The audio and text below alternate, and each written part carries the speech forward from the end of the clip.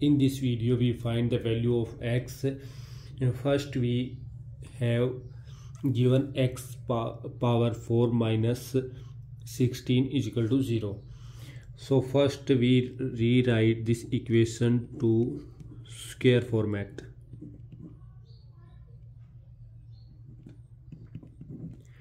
Now we convert this equation into square format. Since both terms are perfect square factor using the difference of the square formula, so we write here square formula.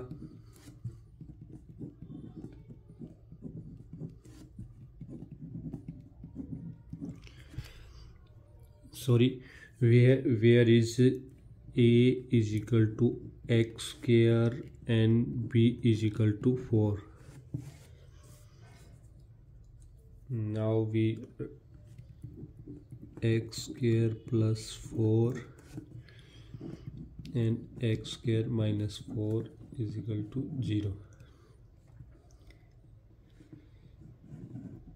This value is best for using difference of square formula again, and so we write x square plus 4